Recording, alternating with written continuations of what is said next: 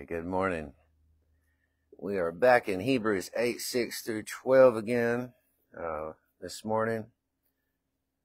If you'll open up your Bibles to there, I'll read this passage of Scripture.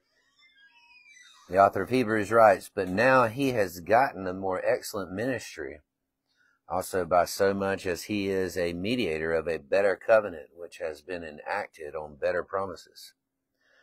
For if that first was faultless, place would not have been sought for a second.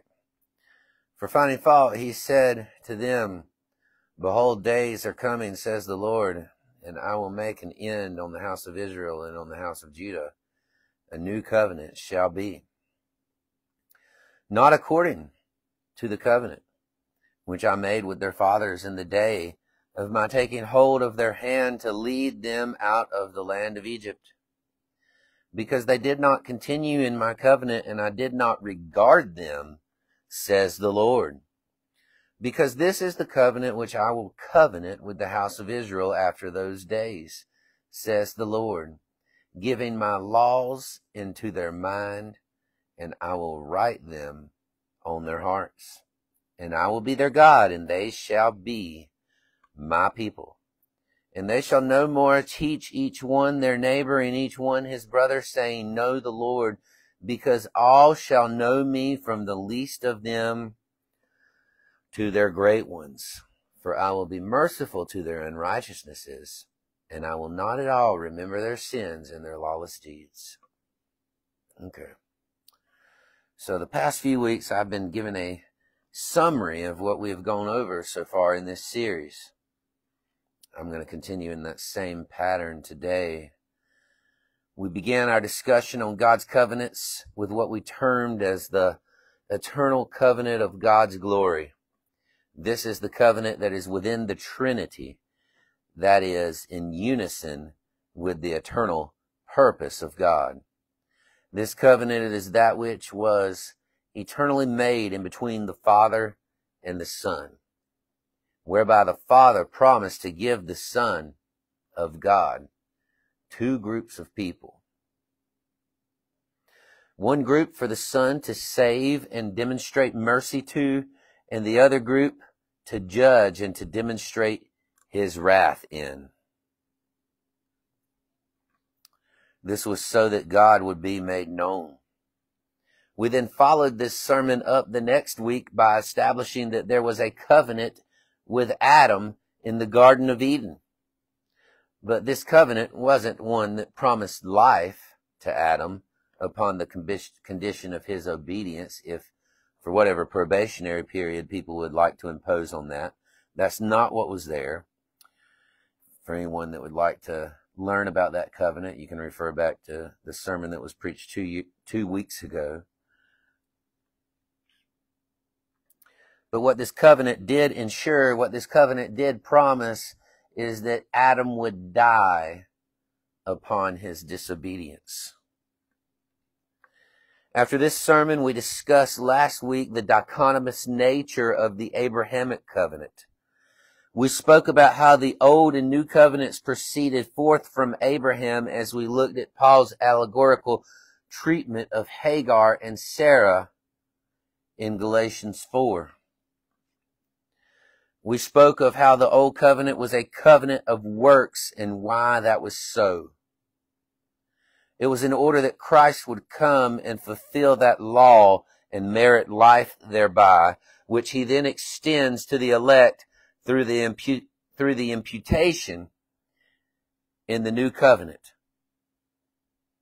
Yet primarily we made note of how all of God's covenants that are enacted in time serve the purpose of the one eternal covenant of God that is within the Trinity. We did this by demonstrating how once the old covenant had served its purpose to the eternal covenant of God's glory, that this made the old covenant no longer necessary. And our author here in this letter to the Hebrews tells us as much at the end of this chapter in verse 13, where he says that the old covenant was made obsolete by the bringing in of the new. With that said, we will proceed to today's message. We're going to be looking at how God's covenants relate to the people that they are made with. If you'd like to open up your Bibles, I'll be reading from Exodus chapter 19. I'll start in verse 4. And this is where the old covenant was established. The Lord God says, "You have seen what I did to Egypt, and I bore you on wings of eagles and brought you to me. And now if listening, you will listen to my voice and will keep my covenant, you shall become a special treasure to me above all the nations, for all the earth is mine. And you shall become a kingdom of priests for me, a holy nation. These are the words which you shall speak to the sons of Israel." And Moses came and called the elders of the people, and he put all these words before them, which Jehovah commanded him. Much like a covenant of marriage identifies the parties of the covenant, even so God's covenants identify the parties involved. Here we see that the old covenant was made with the physical nation of Israel. As we spoke about last week, this covenant was conditional upon the people's obedience. Yet we know that no one was able to keep this covenant save the true Israel, who would come born of a virgin daughter of Israel, the Lord Jesus Christ. Another passage that demonstrates who the old covenant was made with is Deuteronomy 5:2-3. It says, "Jehovah your God cut a covenant with us in Horeb. Jehovah did not cut this covenant with our fathers, but with us."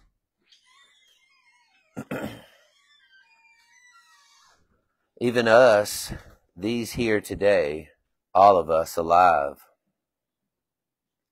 It's important to note that the physical nation of Israel, as God's people, did not make up those who are eternally loved of God. In fact, God hated the vast majority of them. He swore in his wrath that they would not enter his rest. He hardened them. He set up Christ as a stumbling stone for many of them. He made their table a snare and a trap. He gave the majority of them the oracles of God and then sent his Son to them first so that they would incur more judgment than that of Sodom and Gomorrah. Therefore, the physical nation of Israel served as God's people as a carnal seed to bring forth his Messiah. They served as a God-ordained picture and shadow of many New Testament realities. Yet when the seed came, God would judge them not long after by destroying their capital and temple. This happened in 70 AD. Last week we established that the old covenant was made obsolete when Jesus Christ came and fulfilled the covenant. Therefore, with the old covenant being made obsolete, there is no covenant of God to identify the physical nation of Israel as the people of God. No covenant equals no people. Remember what we said initially. God's covenants identify his people. And so when the old covenant was made obsolete, there's nothing there to identify that physical nation as the people of God. Yet who was the new covenant made with? We just read this in Hebrews 8, but going back to where our author cites from in Jeremiah 31:31, God prophesies through the prophet Jeremiah, and he says, "Behold, the days come, says Jehovah, that I will cut a new covenant with the house of Israel and with the house of Judah." The new covenant was made with Israel as well.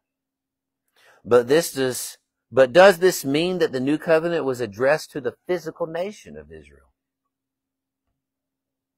Many believe this is so. I have spoke with some recently who deny that the new covenant is with the church. Why they would then partake of the Lord's Supper is beyond me. Yet this dispensational heresy fails to understand who exactly Israel is under the new covenant. Let's take a look at what our Messiah did to Israel as a people group at his coming. In Acts 3, verse 22, Peter writes in his sermon, or actually Luke wrote it when he recorded Peter's sermon.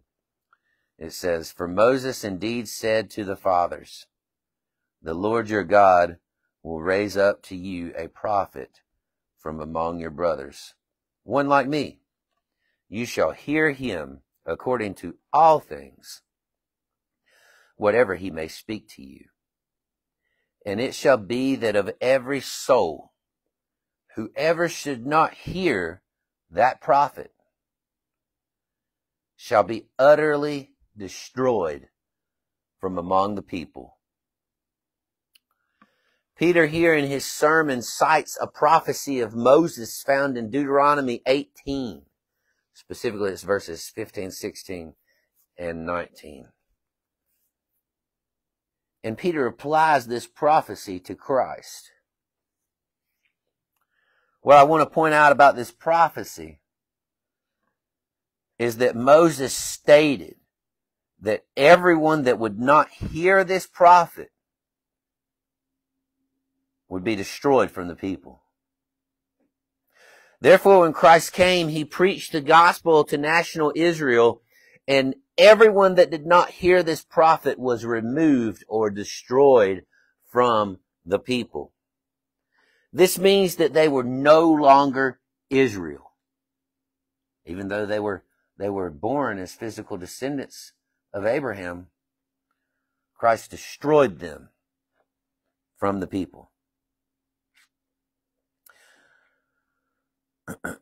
Therefore, when Christ died on the cross and inaugurated the new covenant, which is addressed to Israel, the only ones who were Israel were those that had believed the gospel of the Lord Jesus Christ, of that prophet like unto Moses. All of the physical Jews who did not hear the prophet were no longer Israel. They were destroyed from the people. Paul puts it this way, speaking to the physical Gentiles of the church in Rome. Romans 11:17. "But if some of the branches were broken off, and you being a wild olive tree were grafted in among them, and became a sharer of the root and the fatness of the olive tree, do not boast against the branches. But if you do boast, it is not you that bears the root, but the root bears you. You will say then, the branches were broken off that I might be grafted in. Well," or some translations render it quite right, "for unbelief they were broken off, and you stand by faith. Do not be high-minded, but fear." This also answers our next question of how the nations or the Gentiles receive the blessing of Abraham. How the nations receive the new covenant blessing that was only addressed to Israel. These beloved Gentiles are grafted into Israel through faith. It only makes sense. If faith is what kept the Jews as Jews at the coming of that prophet like unto Moses, Christ, then if the Gentiles would believe the prophet, would they not then be regarded as seed? Obviously so. For Romans 2:28, it's written, He is not a Jew that is one outwardly, nor is circumcision that outwardly in the flesh, but he is a Jew that is one inwardly, and circumcision is of heart, in spirit, not in letter, of whom the praise is not from men, but from God. And Philippians 3:2, look out for the dogs, look out for the evil workers, look out for the concision party, for we are the circumcision. Who are? The ones who worship by the Spirit of God and who glory in Christ Jesus and who do not trust the flesh, or who put no confidence in the flesh. But what about the physical part of it? Why aren't we in a land? Why don't we make up a physical nation with one ethnicity? This answer is explained here in Matthew 21:43. The Lord Jesus Christ spoke to the Pharisees and the leaders of the physical nation of Israel, and he said, because of this, I say to you, the kingdom of God will be taken from you, and it will be given to a nation producing the fruits of it. And here in Philippians 3:20, for our citizenship is in heaven, from where we also wait for a Savior, the Lord Jesus Christ. When Christ came, he not only broke off or destroyed unbelieving Jews from Israel, but he also effectively removed the theocracy from the land and placed it in heaven. The theocracy is what he is speaking of when he references the kingdom in Matthew 21 verse 43. A theocracy is a God-governed nation. He removed this from the land and he placed it in heaven. What did he say? He says the kingdom of God will be taken from you and it will be given to a nation producing the fruits of it.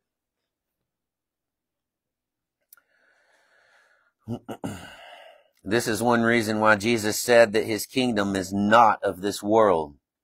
According to Paul in Philippians 3:20, the citizenship of God's people is in heaven. This is our status. We are not tied to some earthly land, but our home resides in heaven where Christ is. This is why the scripture tells us that we are aliens and strangers here. Now, as to the king of this kingdom, whose throne is Christ seen as seated upon? Acts 2:29. Being a prophet then, this is Peter speaking again, being a prophet then, and knowing that God swore with an oath to him, that is David, that of the fruit of his own loin, as concerning the flesh, to raise the Christ to sit on his throne. Foreseeing, he spoke about the resurrection of the Christ, that his soul was not left in Hades, nor did his flesh see corruption. This Jesus God raised up, of which we all are witnesses.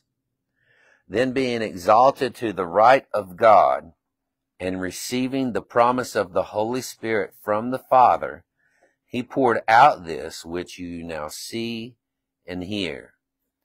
For David did not ascend into heaven, but he says, the Lord said to my Lord, sit at my right hand until I place those hostile to you as a footstool for your feet. How many times have we saw them quote Psalm 110? That's where he's referencing back to. Then assuredly let all the house of Israel acknowledge that God made him both Lord and Christ, this same Jesus whom you crucified. Peter tells us here that David spoke of the resurrection of Christ when he prophesied in the Psalms. Peter says that David spoke of the resurrection because David knew God's promise to him that God would seat one of his seed on David's throne. Therefore, Christ ascending to the right side of the Father is the fulfillment of the promise made to David, that David would perpetually have a descendant upon the throne of Israel. Even so it is today, as Christ reigns over his true people, Israel, in the heavenlies, where also their citizenship resides. The true Israel is the church of God. So much so that Paul could observe the physical Jews and say of them, as they continued to sacrifice in the temple while it stood during Paul's day, in 1 Corinthians 10:18, look at Israel according to the flesh. Let me first make note. What's the point of saying Israel according to the flesh unless there's an Israel according to the Spirit? There's no point. 1 Corinthians 10:18. Look at Israel according to the flesh. Are not those eating the sacrifices partakers of the altar? What then do I say? That an idol is anything? Or that an idolatrous sacrifice is anything? He's calling the Jews' sacrifices in the temple sacrifices made to idols. But aren't they sacrificing to Jehovah? Well, they said they were. But what did the Lord say about their sacrifice that we learned about a few weeks ago, if you'll recollect that to your memory?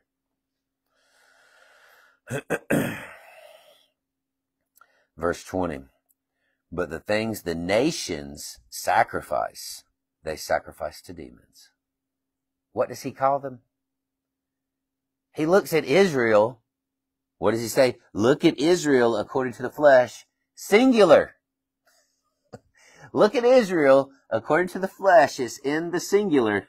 And then he refers to them as nations, plural. Why? Because he's regarding them as Gentiles. And he does this without missing a beat. He says, but the things that the nations, the things that the Gentiles sacrifice, they sacrifice to demons and not to God.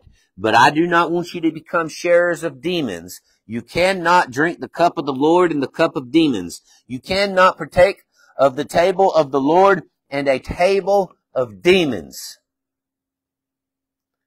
These are his observations concerning sacrifices in the temple, because the temple was still standing when Paul wrote to the people in Corinth. Paul doesn't even miss a beat. And it's almost as if he expects those who are in Corinth to understand that they are the true Israel of God. And those fleshly Jews are a part of what makes up the nations or the Gentiles. You know, it's just a part of his speech. I mean, his appeal to them here is that they would be admonished that they cannot partake of the cup of the Lord and the cup of demons. It's an impossibility. True believers will not do it. That's the point. And in his point, within his point, it's just there. That's why I said it's like he expected them to know it. The people in Corinth were a physically Gentile congregation. And he says, look at Israel after the flesh. And then he says the things that the nations sacrifice, they sacrifice to demons. He calls Israel after the flesh Gentiles. Paul understood the new covenant. Paul understood the purpose of the eternal covenant of God's glory. Paul understood what God has did throughout history.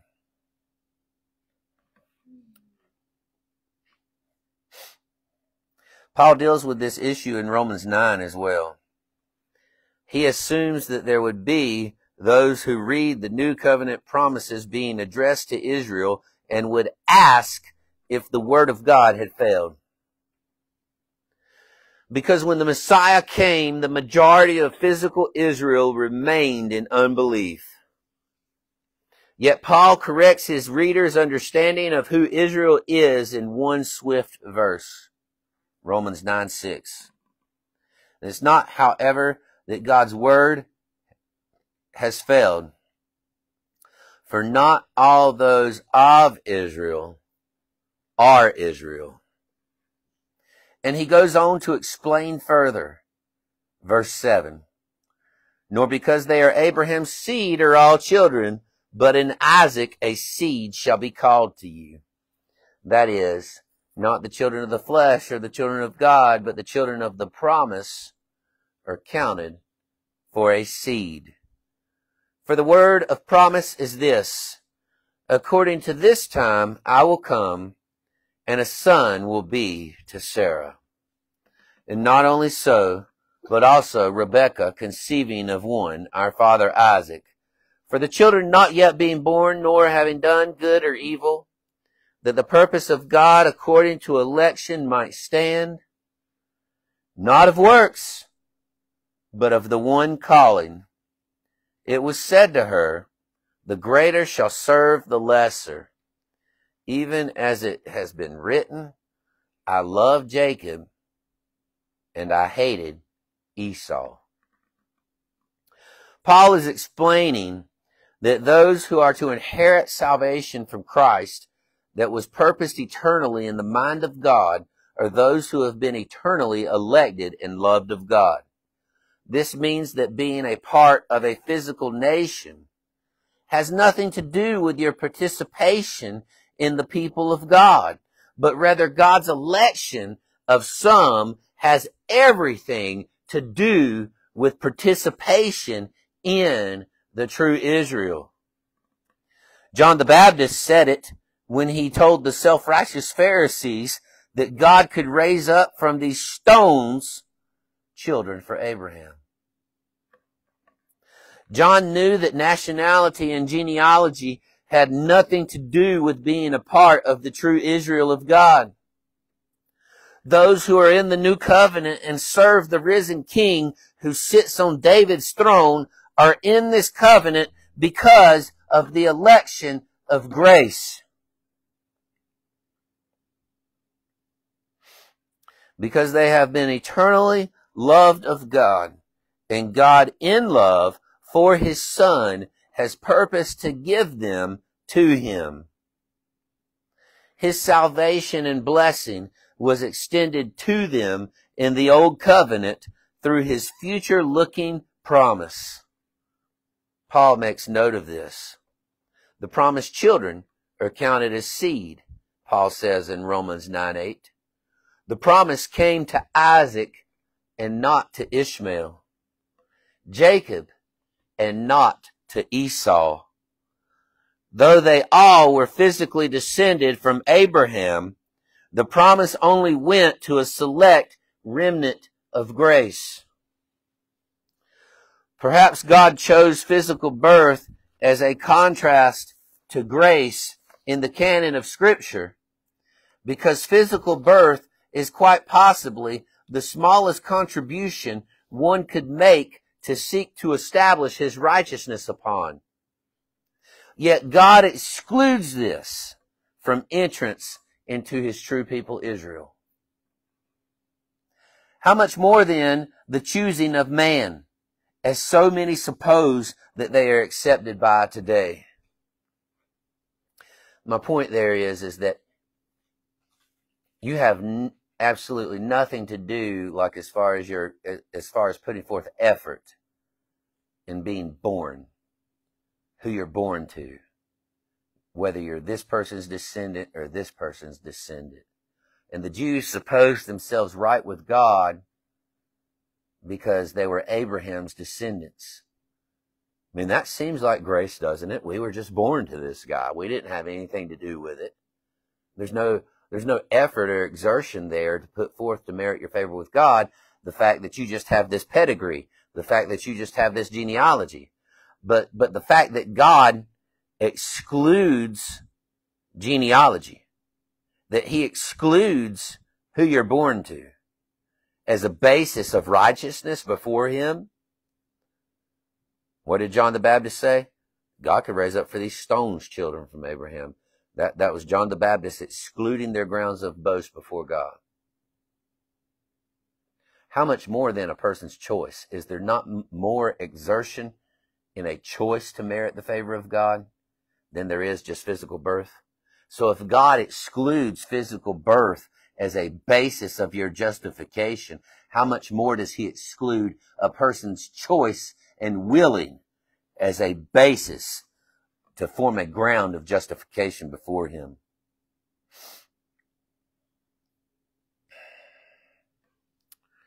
All right, with that said, we'll move along now. We're going to look at 1 Peter 2:9. Peter writes, "But you are an elect race, a royal priesthood, a holy nation, a people for possession, so that you may openly speak of the virtues of the one who has called you out of darkness into his marvelous light. You who then were not a people, but now are the people of God. The one not pitied then, but now pitied. Beloved, I exhort you as pilgrims and strangers to abstain from fleshly lusts which war against the soul, having your behavior good among the nations, in that which they speak against you as evildoers. By observing your good works, they may glorify God in a day of visitation." Who's the nations here? It's those who don't believe the gospel, those who are outside of the true Israel of God. In light of all of this, the one thing that I would encourage us in light of what has been spoken is that this is not our home. Our citizenship does not belong here. We are aliens. Christ has left us in this world for the time being to proclaim his excellencies, that the fullness of the elect will be saved, and that the reprobate will fill up the full measure of their sins. We therefore are to abstain from fleshly lusts while we remain here dwelling in our tents. These fleshly lusts war against our soul, that which has been renewed to the image of God, as we spoke about last week. We are the nation, singular, of our God. Our conduct is to be good among the Gentiles, the nations, plural. There's many nations that do not serve our God. There's one nation that is holy, that is set apart. What did he say? We are an elect race, a royal priesthood, a holy nation, a people for possession. There's only one of those, one bride, who have one Lord, one faith, and one baptism. We are to be a set apart people. We are to know that they will speak of us, they, the Gentiles, the nations, they will speak of us as evildoers. They'll look at our doctrine, they'll call that evil. They hate righteousness. They seek to flee from the light. Yet even in light of this false speech from them, they observe our good works and they know, they see. We are to give them no reason to blaspheme God in light of us. Think about what Paul said in Romans 2. Let us seek to live upright lives in light of the mercies that have been bestowed upon us regarding our lives in this world as nothing. Here are some scriptures for our meditation. So real quick, maybe let me rephrase that another way. In this world, we should seek to live upright lives in light of God's mercy that has been bestowed upon us. And we should, to do this, to live an upright life, we should regard our lives in this world as nothing. This is not our home.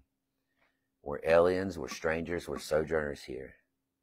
So how are we to hold our life in this world? Matthew 16:24. Then Jesus said to his disciples, "If anyone desires to come after me, let him deny himself. Let him bear his cross and let him follow me. For whoever may desire to save his life will lose it. But whoever may lose his life for my sake will find it. For what will a man be benefited if he should gain the whole world but forfeits his soul? Or what will a man give as an exchange for his soul? Acts 20, verse 24. But I make account of nothing. Some translations read, I count my life as nothing. Nor do I hold my life precious to myself, so that I might finish my course with joy in the ministry which I received from the Lord Jesus, fully to testify the gospel of the grace of God. And now behold, I know that you all will see my face no more, among whom I went about proclaiming the kingdom of God. Because of this I testify to you on this day that I am pure from the blood of all. For I did not keep back from declaring to you all the counsel of God. Then take heed to yourselves and to all the flock in which the Holy Spirit placed you as overseers to shepherd the assembly of God, which he purchased through his own blood. For I know this, that after my departure, grievous wolves will come in among you, not sparing the flock. And out of you yourselves will rise up men speaking perverted things in order to draw away the disciples after themselves. Because of this, watch, remembering that I did not cease admonishing each one with tears, night and day for 3 years. And now, brothers, I commend you to God and to the word of his grace, which is able to build up and to give you inheritance among all those being sanctified. I have desired the silver or gold or clothing of no one, but you yourselves know that these hands ministered to my needs and to those who were with me. I showed you all things, that working in this way we ought to help those being weak, and to remember the words of the Lord Jesus, that he said, it is more blessed to give than to receive. Philippians 2. Then if there is any comfort in Christ, if any consolation of love, if any fellowship of the Spirit, if any tenderness and compassions, fulfill my joy, that you think the same, having the same love, one in soul, minding the one thing, doing nothing according to party spirit or self-glory, but in humility, esteeming one another as surpassing themselves, each not looking at the things of themselves, but each also the things of others. For think this within you, which mind was also in Christ Jesus, who subsisting in the form of God, thought it not robbery to be equal with God, but emptied himself, taking the form of a slave, having become in the likeness of men, and being found in fashion as a man, he humbled himself, having become obedient until death, even the death of a cross. Okay. Today we're going to be exposing the heresy of dispensationalism. Dispensationalism maintains that there are two peoples of God. It maintains that God has a plan and a purpose for physical Jews, and that God also has a plan and a purpose for the church. The two groups, according to dispensationalism, never mix, and they never intermingle. One is heavenly, and the other earthly. It is basically dispensationalism. It's basically the continuation of the Jewish misconception of who Christ was to be. Or in other words, who the unbelieving Jews thought the Messiah was going to be when he came to them.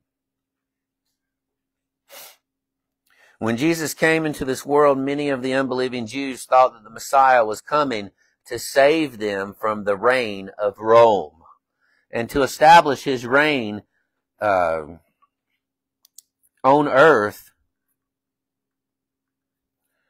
by taking his seat upon David's throne.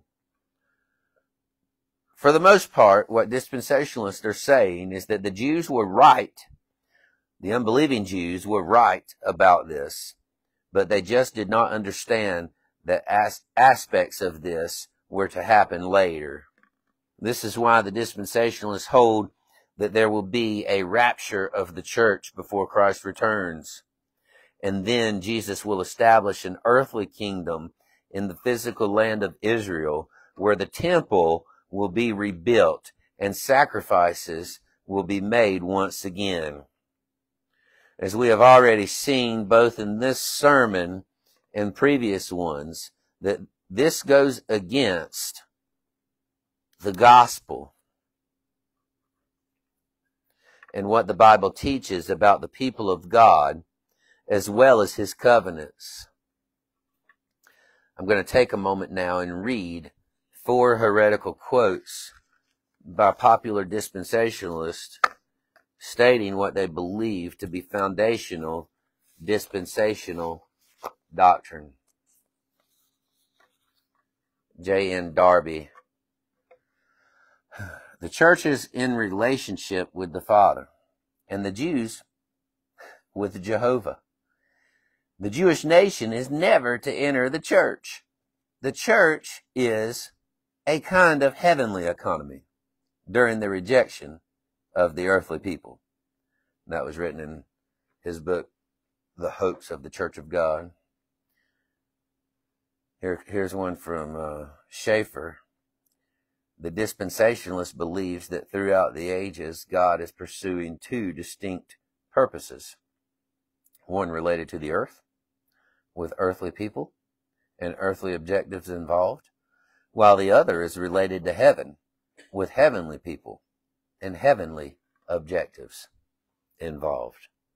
And that's from his book entitled Dispensationalism. Here's another man, very popular. He wrote a study Bible, Charles Ryrie. He writes, a dispensationalist keeps Israel and the church distinct. The church is a distinct body in this age, having promises and a destiny different from Israel's. He wrote that in a book entitled The Basis of the Premillennial Faith. John Walward, of prime importance to the premillennial interpretation of Scripture is the distinction provided in the New Testament between God's purpose for the church and his purpose for the nation of Israel, the millennial kingdom. Ultimately, what these men fail to see is the one eternal purpose of God in creation. To lay this out, I'd like to read from our Christian Confession of Faith. This is taken from Part 2D1A in the Christian Confession of Faith. It states, in eternity past, God the Father covenanted with God the Son, Jesus Christ, to glorify himself by saving a particular elect people, and those only, from the guilt and defilement of sin by the atoning blood and imputed righteousness of Jesus Christ. In covenanting with Jesus Christ, God the Father covenanted with all the elect in Jesus Christ to be their God and to reveal his divine love, mercy, grace, and wisdom to them by saving them through the work of Jesus Christ, their Redeemer. Further, as part of the terms of this covenant, the Father decreed to send the Holy Spirit to indwell his elect people.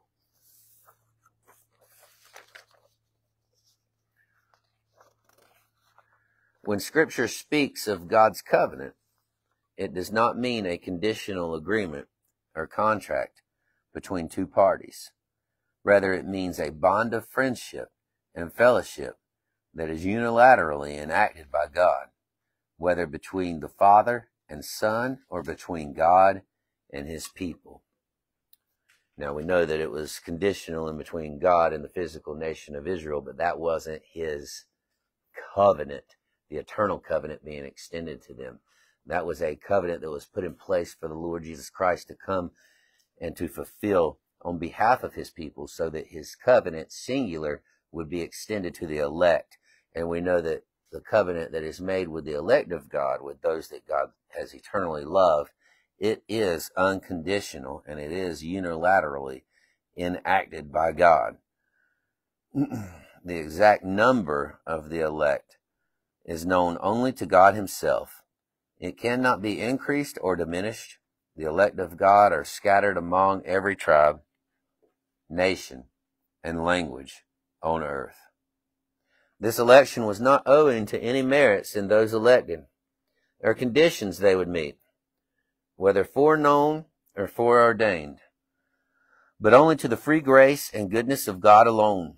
When Scripture speaks of God's foreknowledge, it is not speaking of a prior knowledge of men's actions, although God had such knowledge, but a love for their persons. Okay. With that said, I'm going to make a few comments on dispensationalism. So with what we read, the dispensationalists, if they would understand what we just read from our confession, they would not, they would never come to the idea of dispensationalism. But I think that in my interaction with people who hold that Jesus Christ died for everyone, and then they condition salvation on themselves, a great deal of them also, or a great many of them, also hold to dispensationalism. And so in the view of dispensationalism, God has two groups of people that are, they see that God still has Israel as his people. And they see that God has an eternal purpose for Israel. And so when these people want to refute election, they use dispensationalism as a basis for their refutation of the doctrine of election.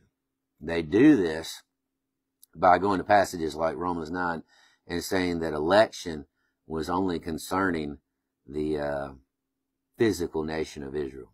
And election doesn't have anything to do with the church. They think that election was just a part of God electing the physical nation of Israel.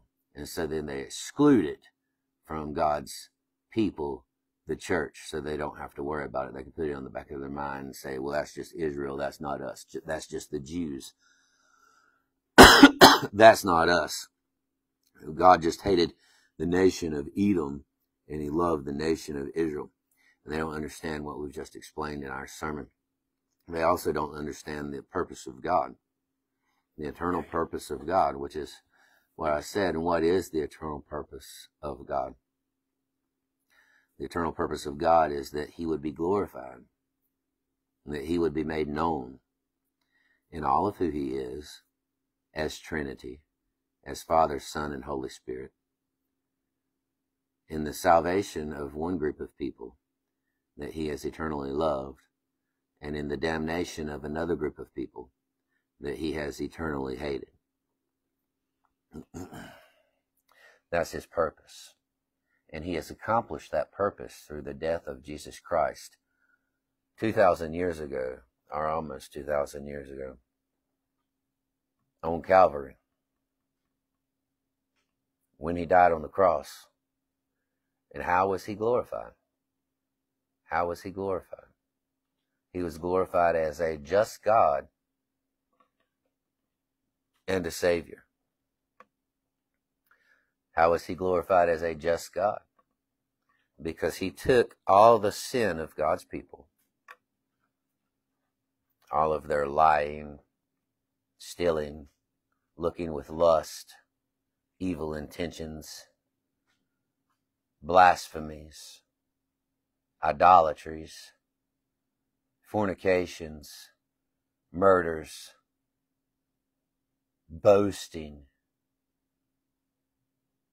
evil conniving, sorcery, dissensions, strife, envyings, all of the things that come out of our heart on the inside. And he demonstrated that he would not just wink at our sin.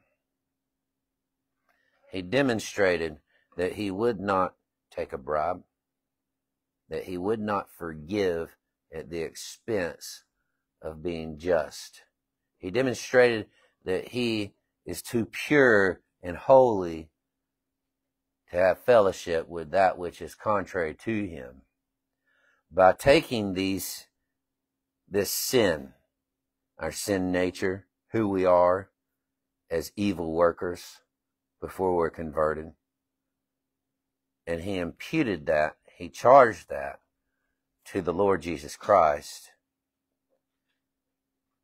And he made a statement, not just a statement, but he set Christ forth publicly as propitiation, that when his only begotten Son, that he had eternally loved and had fellowship with, when this one was made sin, God the Father would pour out his wrath on his Son.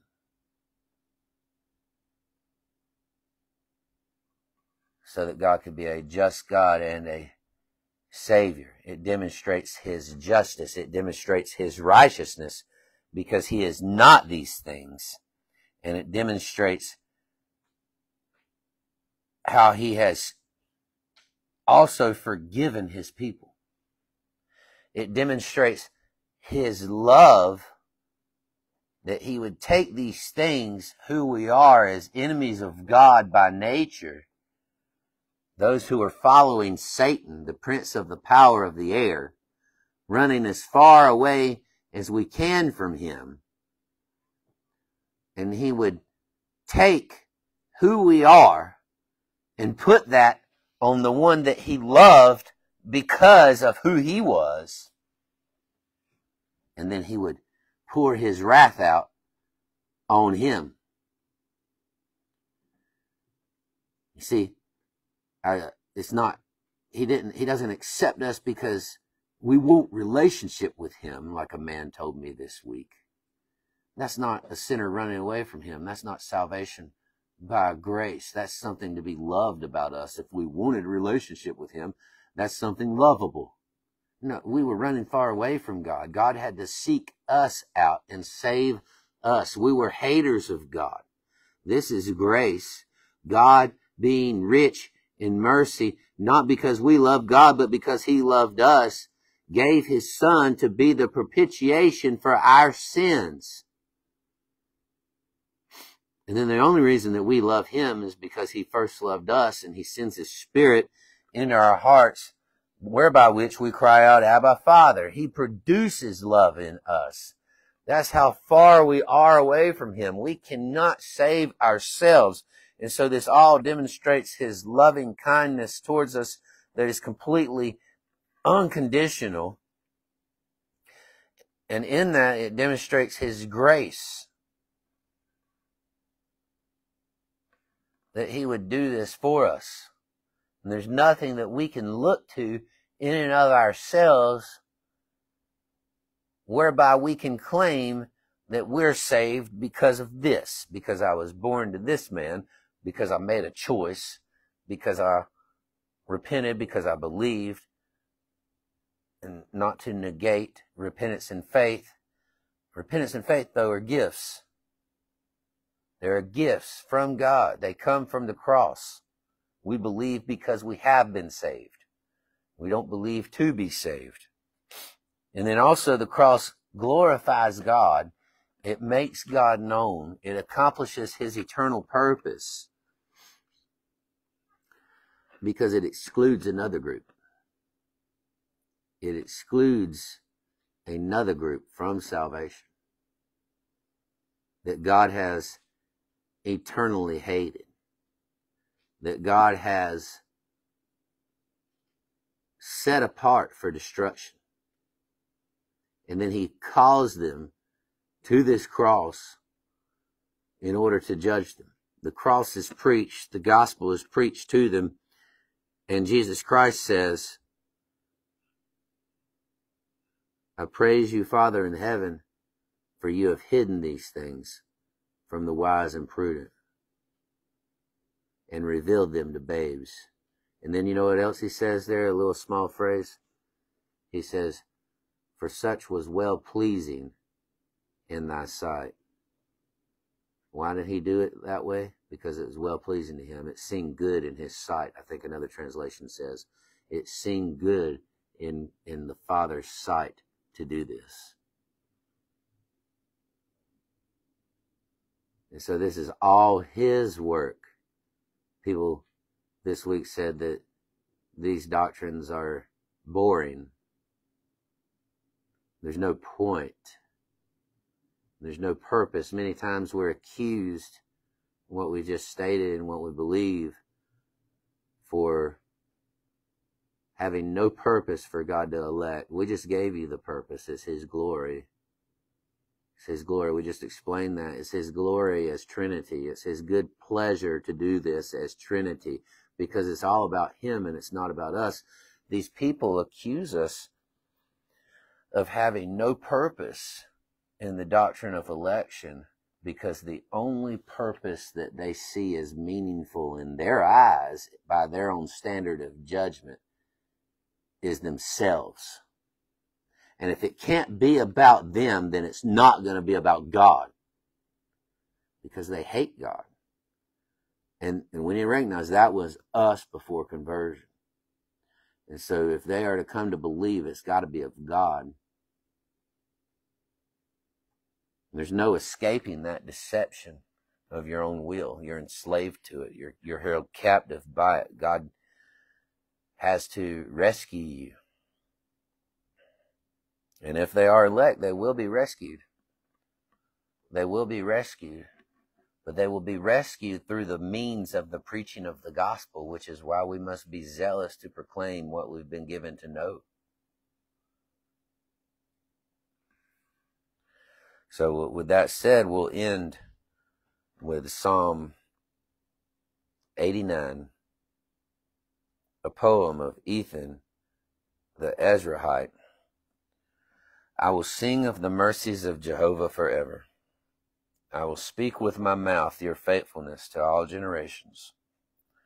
For I have said, mercy shall be built up forever. You shall establish your faithfulness in the heavens.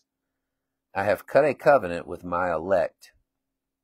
I have sworn to David, my servant. I will establish your seed forever and build up your throne to all generations. Selah. And the heavens shall thank your wonders, O Jehovah. Also your faithfulness in the assembly of the saints. For who in the sky shall be ranked with Jehovah? Who among the sons of the mighty is like Jehovah? God is greatly to be feared in the congregation of the saints, and to be adored by all around him. O Jehovah, God of hosts, who is a strong Jehovah like you, and your faithfulness is all around you. You rule the pride of the sea. When its waves rise high, you still them. You have broken Rahab in pieces as one slain. You have scattered your enemies with your mighty arm. The heavens are yours, and the earth is yours. The world and its fullness, you founded them. You have created the north and the south. Tabor and Hermon rejoice in your name. You have a mighty arm. Your hand is strong. Your right hand is high. Justice and righteousness are your throne's foundation. Mercy and truth go before your face. Blessed is the people knowing the joyful sound. O Jehovah, they shall walk in the light of your face. They shall rejoice in your name always, and they are exalted in your righteousness. For you are the glory of their strength, and by your favor you lift up our horn. For Jehovah is our shield, yea, the Holy One of Israel, our King. Then you spoke in a vision to your Holy One, and you said, I have laid help on a mighty one. I have exalted a chosen one from the people. I have found my servant David. I have anointed him with my holy oil. My hand shall be fixed with him, and my arm shall make him strong. An enemy will not exact against him, nor the son of iniquity afflict him. And I will beat down his foes before him, and plague those hating him. But my faithfulness and my mercy is with him, and his horn shall be exalted in my name. And I will set his hand in the sea, and his right hand in the rivers. He shall cry to me, My Father, you are my God, and the rock of my salvation. And I will make him my firstborn, higher than the kings of the earth. I will keep my mercy for him forever, and my covenant shall hold fast with him.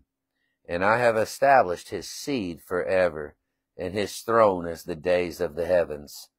If his sons forsake my law, and do not walk in my judgments, if they profane my statutes and do not keep my commandments, then I will visit their transgressions with the rod, and their sins with stripes. But I will not annul my mercy from him, and I will not be false in my faithfulness. I will not profane my covenant, nor change what goes from my lips. Once I have sworn by my holiness, I will not lie to David.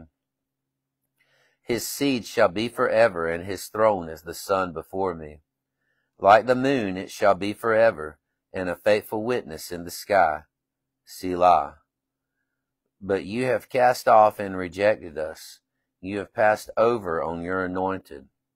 You have turned away from the covenant of your servant. You have defiled his crown on the ground. You have broken down all his hedges. You have brought his strongholds to ruin. All who pass by the way plunder him. He is a curse to his neighbors. You have set up the right hand of his enemies. You have made all his enemies rejoice. And you have turned back the edge of his sword, and have not held him up in battle. You have made his glory to cease, and have hurled his throne to the ground. You have shortened the days of his youth. You have covered him with shame. Selah. O Jehovah, until when will you hide yourself? Shall your wrath burn like fire forever? What man lives and never sees death? Shall he deliver his soul from the hand of Sheol? Selah. Lord, where are your former kindnesses that you swore to David in your faithfulness? Remember, O Lord, the reproach of your servants, my bearing in my bosom, the insults of the many peoples, with which your enemies have cursed, O Jehovah, with which they have cursed the footsteps of your anointed. Blessed be Jehovah forever. Amen and amen. Let's pray. Father, we come before you and give you thanks for being able to proclaim your word. We give you thanks for the eternal covenant of grace. We give you thanks for the eternal covenant of wrath. Lord, we thank you for the eternal covenant of your glory, that you have purposed from before the world was eternally to do this. These things are well-pleasing in your sight. We rejoice in them, for you have given us a heart whereby we concur with your word and say amen. We agree. We've been made to agree by the power of your Spirit. We thank you for that work of creation, renewing us unto your image, making us in your likeness, even more so than that of Adam, as now we see you more in the fullness of your glory. Though now we do know you in part, We long for the day when you, our faith, will be made sight. We will no longer see as in a mirror dimly, but we will behold you as you are. Pray that you would be with us this week, keep us safe, go before us, prepare our way. We trust in your sovereignty and we have comfort in it. We pray that you would be with the saints who are in different areas that we know and those who we don't know, even as Elijah did not know of the 7,000 who had not bowed the knee to Baal. Pray that you would reveal them to us. We pray that you would regenerate your people, those who you love, those who are our brothers who have not yet been born again. Pray that you would return us all here next week. Pray that those who are sick amongst your people, that we know that you would give them healing. We pray that you would give them encouragement in your gospel and these words, and that we would be a people who are eagerly awaiting for you to come and to save those without reference to sin. We pray in Christ's name. Amen.